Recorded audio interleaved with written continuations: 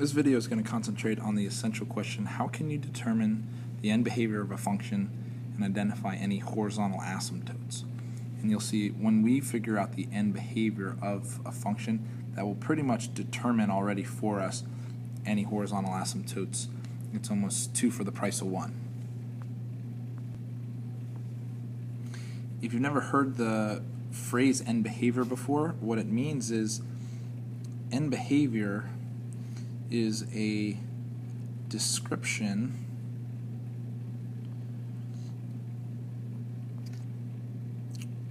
of a function's y values. Try and do that a little better. A function's y values off the left and right edges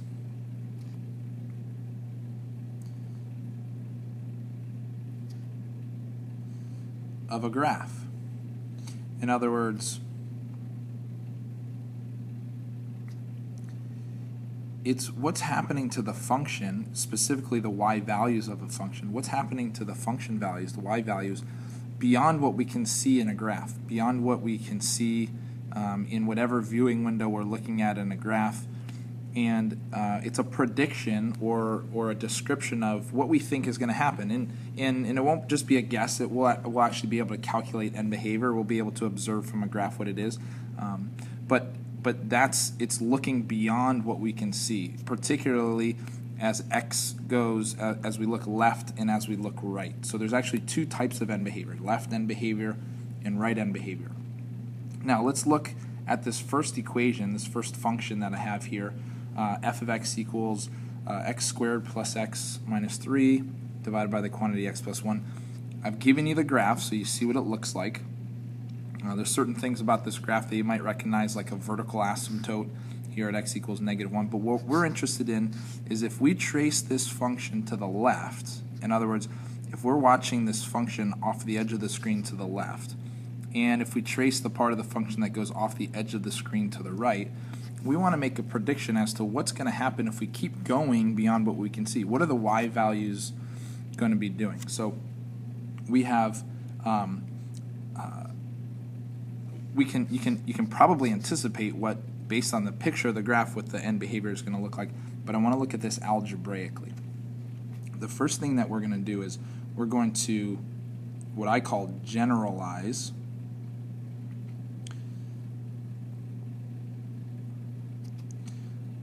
the function.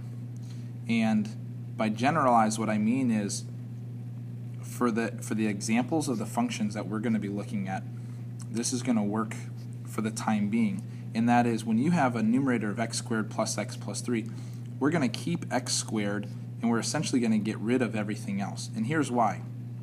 As x gets really positive or really negative off the edges of the screen, this x squared term is going to grow really rapidly in comparison to this positive x, this plus x minus 3. That's going to grow really slowly, and this x squared is going to dominate the value of the numerator. Likewise, the x in the denominator we're going to keep, and we're going to get rid of the plus 1. And so this f of x, this generalizes to simply x squared on top and x on the bottom. We keep the term with the highest exponent. And x squared divided by x reduces, again, to just x over 1. And so what that does now is it takes a complicated function like f of x, it generalizes it to a much simpler function, in our case, just x over 1. Now this graph, or just x, now this graph doesn't look anything like y equals x. You know what that straight line looks like. But it's going to behave like y equals x if we look really far to the left and really far to the right. Now, I mentioned 2 types of end behavior. So let's look at left end behavior, and we're going to look at right end behavior. And the left end behavior, the way that we describe it, and this is the way that we write end behavior. We're going to do the it's going to look like LIM, which stands for limit. The limit, if we're going to the left, that means our x values are approaching negative infinity. Right? The further left we go, these x values here, if you think about it on the graph, are getting more and more and more negative, heading in the direction of negative infinity. So the limit as x approaches negative infinity of our function is the way that we set up end behavior. This tells us we want to know what are the y values as x approaches negative infinity. As we go left, what are the y values of our function becoming? Well, f of x we've generalized. So this answer, rather than doing the complicated function f of x, we're going to do the same exact limit, but instead of a complicated f of x, we've already reduced this to x over 1 by generalizing. Well, what happens to x as it gets more and more negative? Well, the answer is it gets more and more negative. If x is approaching negative infinity, x over 1 is approaching negative infinity. And you can kind of see that down here in the direction that our graph is going off the edge of the screen to the left. It's going down further and further and further and further down. Same idea, only to the right. What's going to change? Well, we want the limit as x approaches. Well, if we're heading right, now we're going to positive infinity of our function. And we've generalized our function, so we can think of this as the limit as x approaches positive infinity of simply the expression x over 1. Well, again, what happens to x over 1? The more and more positive x gets. The more that x approaches infinity, x over 1 is going to approach infinity. And you can picture that off the edge of your screen to the right. You can see how this portion is approaching a y value of infinity. It's going up forever. So we generalize by keeping the term with the highest exponent on the top, the term with the highest exponent on the bottom, simplify to generalize the function, and then we analyze what happens as x gets really negative, what happens when x gets really positive. So this is the first of 3 examples that for the time being is going to encompass all types of end behavior problems you're going to see.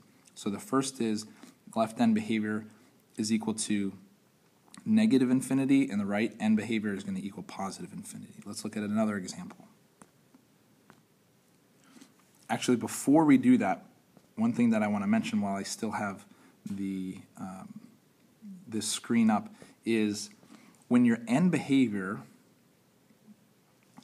is infinity or positive infinity or negative infinity, either of the infinities, you can see that the graph behaves like diagonally. Right? If we look at its behavior, it's behaving diagonally. And diagonal behavior results in this function having no horizontal asymptotes. We've seen vertical asymptotes as this sort of an imaginary straight vertical line that we can put in between these portions of the graph.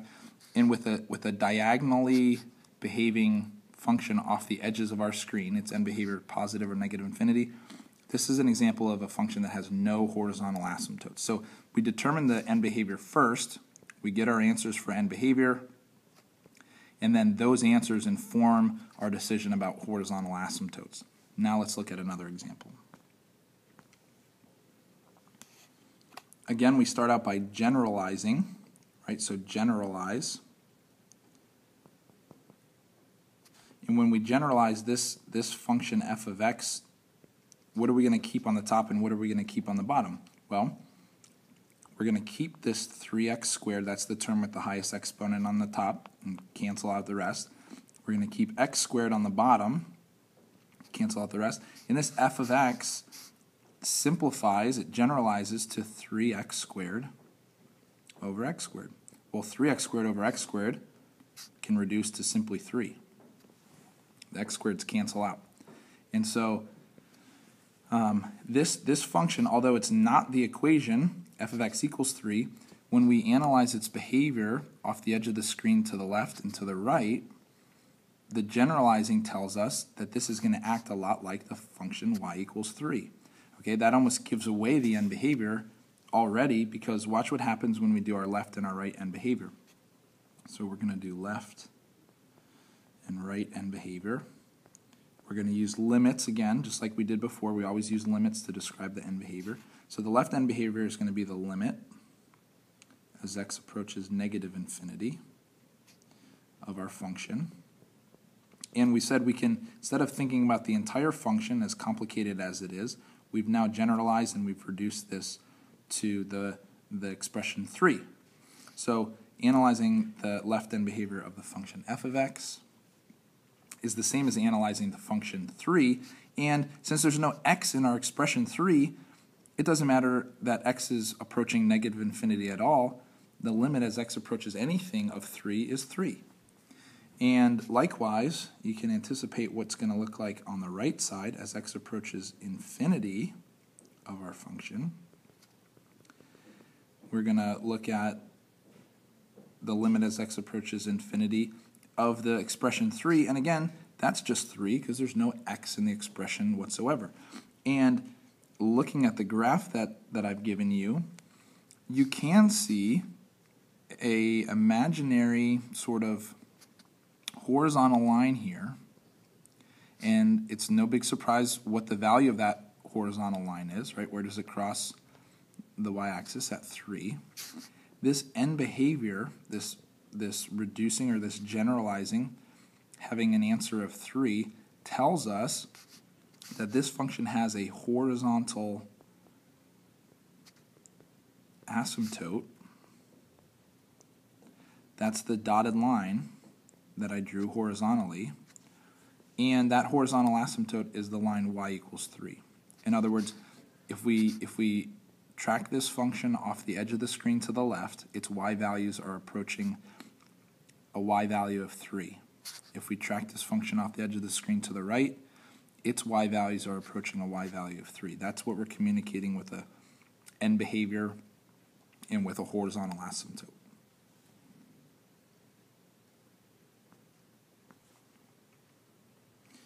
Okay, last example. Again, we're going to generalize. And what are we going to keep on the top and what are we going to keep on the bottom? Well, this is going to be just an x on the top. We're going to get rid of the plus 3. We're going to keep x squared on the bottom, get rid of the plus 1. So x over x squared is what we keep. Well, how does that reduce? That reduces to 1 over x. We can divide out an x on the top and the bottom. You'll notice the first example, there was an x on the top, x over 1. Second example, all the x's canceled out, and we had just a number, a constant, 3. In this third example, x's cancel out and the x is on the bottom. So those are the 3 cases. Most of the examples we're going to look at are going to be one of those 3 cases, and you're going to know what the end behavior is for each of those 3 cases when we're done with this video. So let's analyze the end behavior. We're going to look to the left, and we're going to look to the right, and we're going to write our limits. So the limit as x approaches negative infinity of our function. We're not going to think about the complicated function. We're going to think of this as the generalized function, which is simply 1 over x. And what happens to a fraction like 1 over x, the bigger and bigger and bigger x gets, or the more and more negative x gets. Well, if your denominator, 1 over your denominator, gets really, really, really, really, really, really, really big, even big negatively, this is going to become closer and closer and closer to a value of 0. Think about 1/10, 1 or 1/100th, 1 over 1,000, 1 over 1 million, 1 over 1 billion. Those are becoming smaller and smaller and smaller, tinier and tinier and tinier fractions and decimals, practically nothing. The further you go, the bigger your denominator gets, you're getting practically nothing. And so that's why this equals 0. Well, the right end behavior is just like it, only with a positive denominator. And so whether your denominator is positive or whether your denominator is negative, 1 over x is going to approach 0. It's just going to approach it from a different side of 0. So let's look at the graph that I've given you, the picture of the graph. If we go to the left, you can see our graph crosses the x-axis. It's now below the x-axis, and it's flattening out and approaching 0 from underneath. So the answers are negative. The y values are negative, but they're flattening out, getting closer to 0 from below. Off the edge of the screen to the right, This function is approaching the x-axis. Its y values are approaching 0 just from the positive side. So they're positive y values, but getting smaller and smaller and smaller, closer to 0. So the end behavior for this function is 0 on both sides. Well, what happens then if you have 0 as your end behavior? You're going to take a look at this, and you're going to say, okay, there is a horizontal asymptote. And if the end behavior is 0, that horizontal asymptote is y equals 0. Try that again. Y equals 0. And you can see it. Here's this. It's the x-axis in this case is your horizontal asymptote. Off the edges of the screen to the right and the left, this function gets closer and closer and closer to the x-axis. And that's your horizontal asymptote. So you've got no horizontal asymptote if the graph is slanted off the edges of the screen, like the first example. You've got a horizontal asymptote at some number like 3 if the x's cancel out when you generalize. And in this case, if x is in the denominator when you generalize, you've got a horizontal asymptote y equals 0.